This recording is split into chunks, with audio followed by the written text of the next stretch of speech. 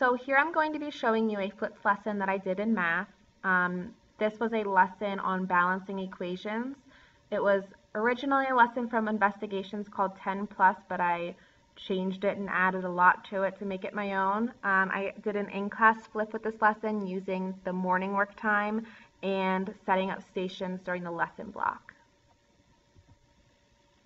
So for morning work that day, I had created a video for the students to watch. It was a screencast that I made using my Elmo, and I recorded myself solving a balanced equations problem and talking my way through it so that students could listen to my explanation of how I was solving it and watch me solve it to kind of prepare them for the types of problems that they would be seeing that day in the lesson and how to go about solving these types of problems.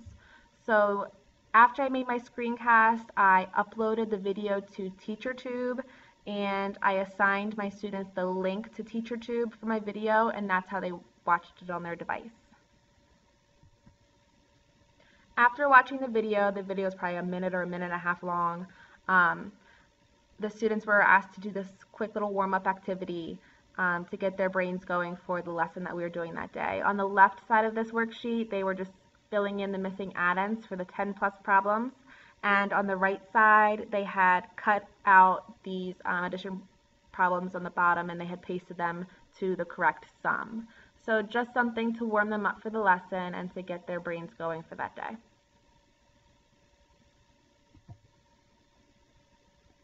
When we got to math that day, I started with a pre-assessment to see which students were able to solve 10 plus problems or balanced equations problems on their own already, and which students needed more help or a reteach from me.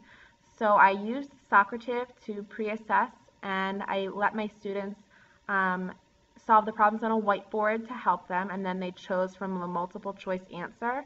And I always like to start with a pre-assessment, that way I know how to group my students for the stations or the mini lessons that I'm doing, and I'm able to identify which students are ready for a challenge and which students are in need of a reteach. So I used SoccerTip to assess this day. SoccerTip is a free website. Teachers can set up quizzes for their students to take, and this is what SoccerTip looks like from a student's perspective. You get a room code that you can make for your class, and they enter their room code and then they enter their name, and then it immediately begins their quiz for them.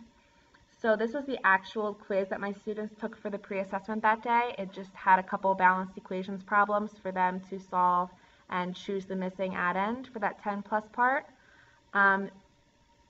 SoccerTip is great because it gives you immediate feedback for the teacher, and it's very easy to use for the students. This day it was just a quick 5-question quiz. You can do multiple choice, you can do true and false, you can do short answer quizzes. It's a great tool for teachers and for students. So as soon as your students complete their quiz, it gives you immediate data, which is great, and it gives you 3 forms of data. If you can see in the top, it gives you a whole folder of each student and their results. It gives you an Excel sheet, which you see here, of the whole class, and then it gives you a PDF kind of breakdown of each question. And here I have the Excel sheet, and right away I'm able to tell who can already solve these types of problems on their own and who is in need of a little more help and who might benefit from a reteach.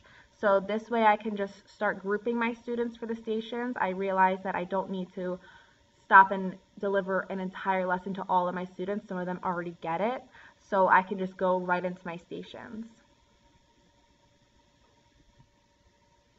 These were my stations on this day. I had 4 stations. I had a Wixie, which was my text station. I had an Add 10 Bump, which was a partner game. I had the game from Investigations called 10 Plus, and then I had my small group. This was a game that I had created, although they do make a lot of these games on Teachers Pay Teachers, so there's no need for you to make something on your own. You can really just search it. I'm sure they have something similar, but I made it on this day for this skill specifically. For this game, they played in partners, they spun the spinner, and whatever number they landed on, they had to add 10 to that number and cover that number on their game board, and they could bump each other off. It just gave them a little more practice with adding 10 to a number and kind of builds into that 10 plus skill.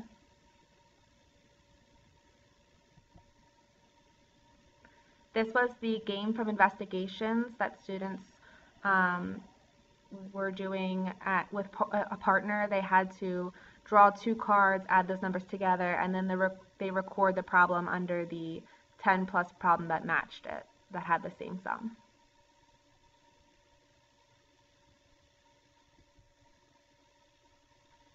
My small group was different. My lesson for my small group was different for each group based on the pre-assessment and what the students needed. This was my extension group. These were the students that already showed me that they were able to solve 10 plus balanced equations on their own, and they were ready for a challenge. So this was a game I actually found on Teachers Pay Teachers. I think it was free, but it practiced solving balanced equations that weren't just 10 plus balanced equations. They were all different kinds of equations to balance. So it kind of gave them a little more challenge.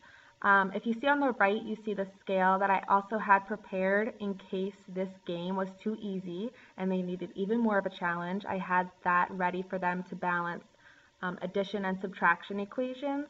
I didn't end up using it because they seemed to be doing pretty well with the game, but I just had it ready in case. So it's good to be prepared for whatever your students might need. This was my intervention group. These are the students that didn't do so well in the pre-assessment and they might need a little reteach from me. So I had an activity prepared where we just, first off, just practiced solving 10 plus problems, and then I gave them a little reteach on how to go about solving those balanced equations, and they got to practice a little on their own. So having a reteach lesson ready for that group that didn't gather what they needed from the video lecture in the morning. So this is the group that just needed a little more help from me. I love using Wixie as my tech station because you can create activities for your students to do. It's very interactive, it's very independent for them. In this case, I created a quick little activity where they warm up by solving a couple addition problems, then they warm up by solving a couple of 10 plus problems, and then eventually they go into the balanced equations you see on the left. I love Wixie because after they're done a project and they've completed it, you can go on your teacher account and check out their progress and see how they did. And it's almost another form of assessment that you can use for your lesson. And it's very independent for them. You can add voice instructions to each page so that they have all the directions there. You don't have to go over anything for them, and you can assign these projects to them. So after each group has visited each station, I give a post-assessment to make sure that they learned everything that they needed to learn. And I actually, in this case, I just used that same SoccerTip assessment that I used as the pre-assessment as the post-assessment. And as you can see, the results are on the right.